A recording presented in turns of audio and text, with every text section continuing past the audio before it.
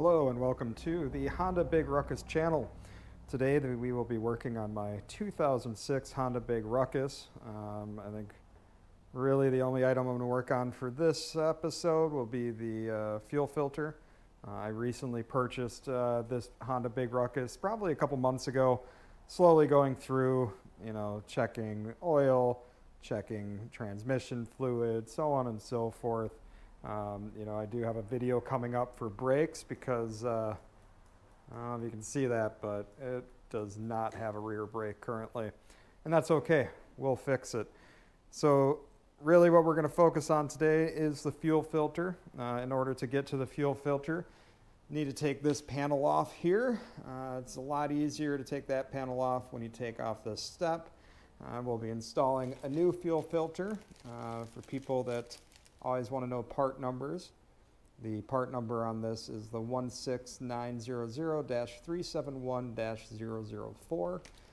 I will say for this you will want to use a Honda manufactured one. If you try and do like a third party that you purchase at a parts store, the flow is not going to be right. You'll end up having more hiccups and more headaches than it's worth. So with that, let's go ahead and get started on removing this panel here. Super simple to do. Usually you take out this bolt, but it doesn't have it, which is okay because I have a replacement ready for it. You have a bolt down there and a bolt here. One thing that is different about this motorcycle, this actually had some custom part added to the scoop. It seems like they thought it would be a good idea for maybe cooling. However, with the Big Ruckus, it's actually already liquid cooled, so you can't really make it much colder than it already is. It's part of what I think really makes these engines last as long as they do. So yeah, we'll go ahead and work through getting stuff taken apart. We'll start here. These bolts are 14 mil, pretty simple.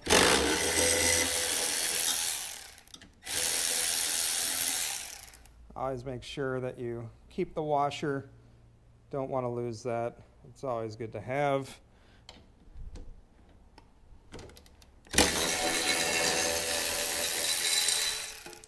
All right, easy peasy. Next, that looks like 8 mil. I'm totally cheating because I already looked to make sure I had what I needed to do this.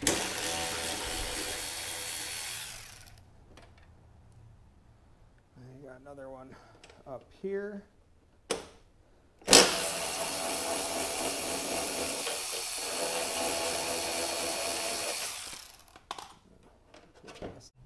All right, with those bolts off, you just need to come up here. Usually this is a push-in, so you push it in, pull the tab out. Whoever owned this previously, they painted this black. Personally, I hate it, but hey, to each their own. And then he put in this screw type, which those you actually use with inside the battery tray. The battery tray cover uses those kind of screws, but we'll go ahead and those pull. We need this. We'll use this.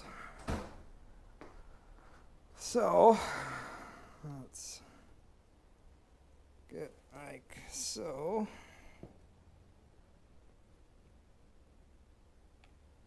Easy enough. We're gonna go a little slow.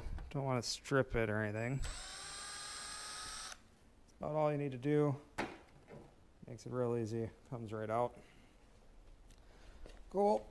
And then this pulls out like so. It has a clip, goes into this rubber grommet. Same with this setup, has a clip with a rubber grommet as well. And there, you got this. This is the last screw holding on everything.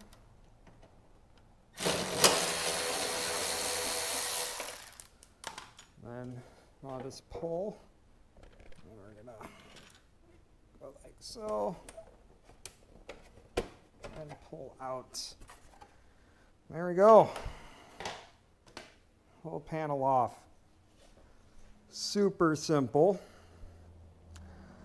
Always good to just take a quick inspection, see if there's anything crazy going on. Everything looks pretty good here.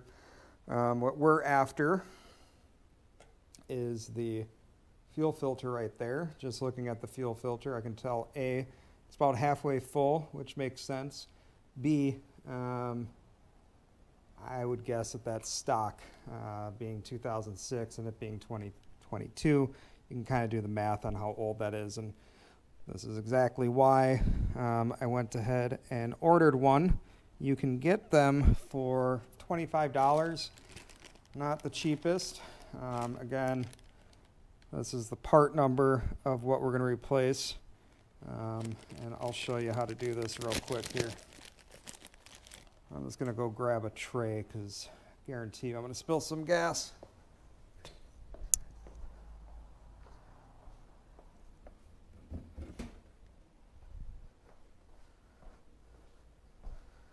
All right.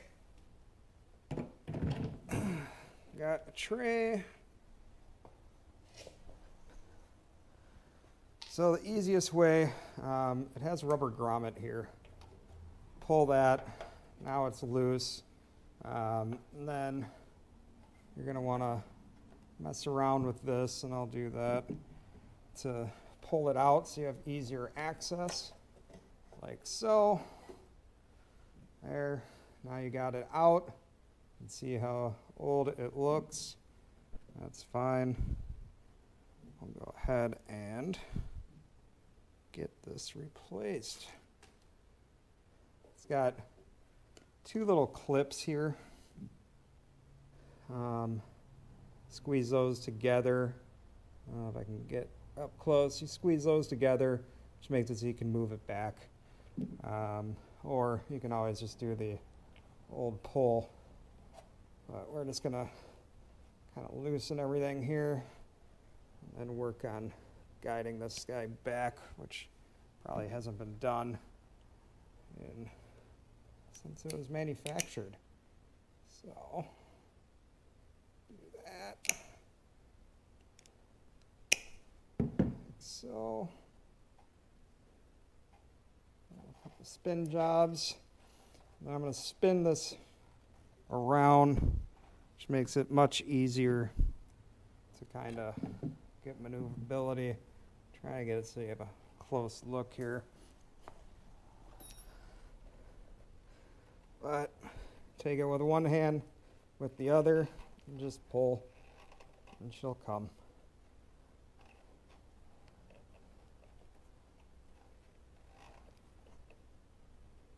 There it goes, as you can see.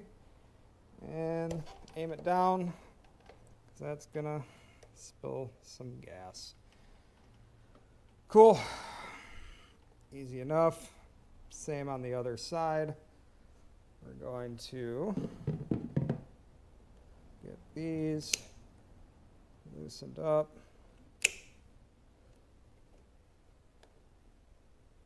So much easier like that. Again, this hasn't moved a while, so you're going to pull.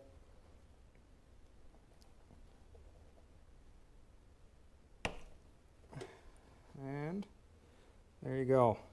It's out. Now, the filter itself, it's junk. You can throw it away. What you want to keep is this grommet, because that's what's going to help keep the new filter in place. So you just pull it off. That's your grommet. You take the new filter like so and just put it on. You can also see this arrow is indicating which way fuel runs, which means you want it to go this way. So I'll go ahead and get this back on here.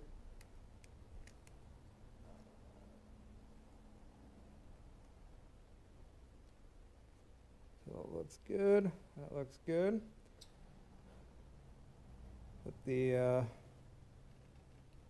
item back on like so. You want to get the little clip back. So I'm going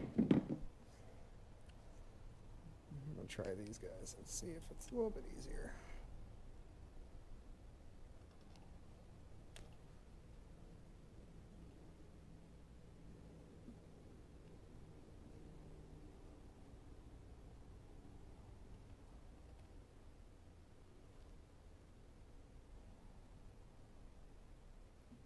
All right, back to where it once was.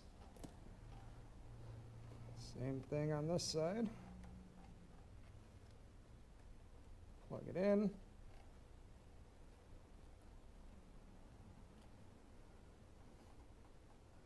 Move this clip back and over.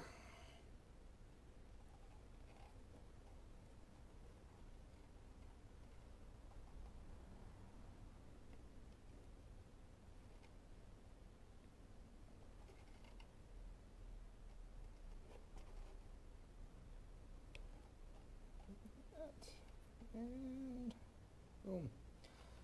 Cool. Now we're going to push it back through like so.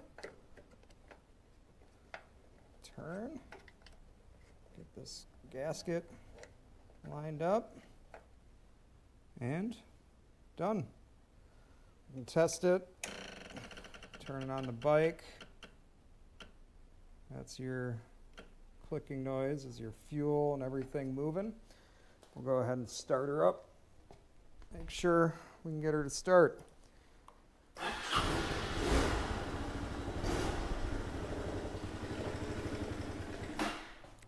Now, she's cold. There we go.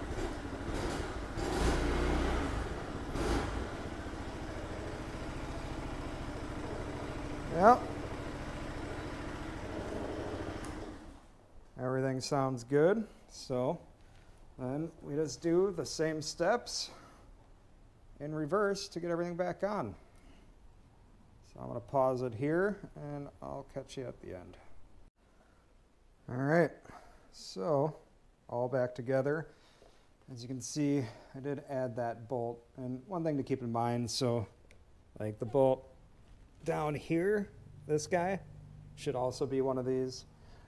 This one has to be different because of this whatever scoop decision that was made prior to me that was added on. It does need a longer bolt to be able to fit there. But with that, now I know that the fuel filter is probably doing its job accurately, keeping gunk and varnish and all that kind of stuff out of the carburetor.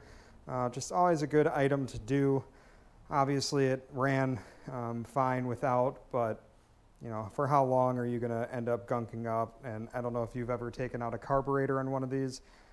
Not a fun job. You're talking, boy, 6 hours. 3 to 6 hours, depending on what needs to be done to rebuild, take out, so on and so forth, put back together. So yeah, happy to have that done.